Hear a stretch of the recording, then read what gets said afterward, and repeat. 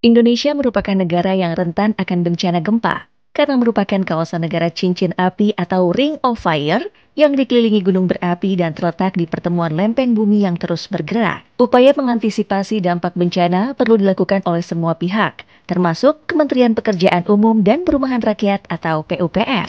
Salah satunya melalui teknologi Risha yang merupakan solusi cepat dan berkualitas agar rumah tetap aman dari bencana gempa. Tahukah kalian apa itu Risha?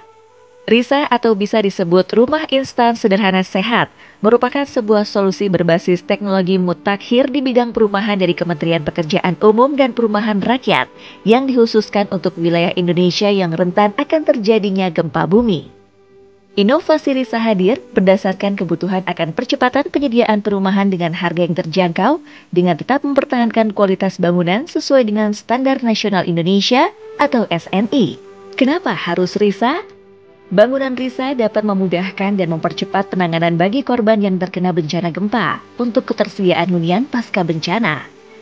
Dan manfaat lainnya, Risha juga dapat menghemat biaya pembangunan rumah pasca gempa dan keunggulan utamanya dapat memperkecil resiko kerusakan pada rumah. Risha memiliki beberapa keunggulan, antara lain dari segi pembangunan. Membangun Risha dapat dilakukan dalam tempo yang cepat, harga terjangkau, pemasangan mudah dengan sistem knockdown, lebih ringan, dan yang paling utama, tahan akan gempa. Hal ini sudah teruji keunggulan dari struktur bangunannya terhadap guncangan gempa.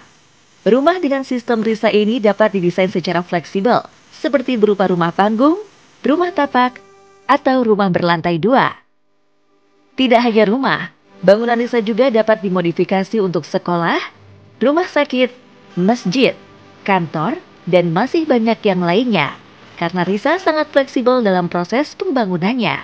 Komponen bangunan Risha merupakan komponen yang sangat praktis. Terdapat 3 komponen utama yang terdiri dari modul dan panel, diantaranya komponen slup pondasi, panel tiang, dan panel penyambung.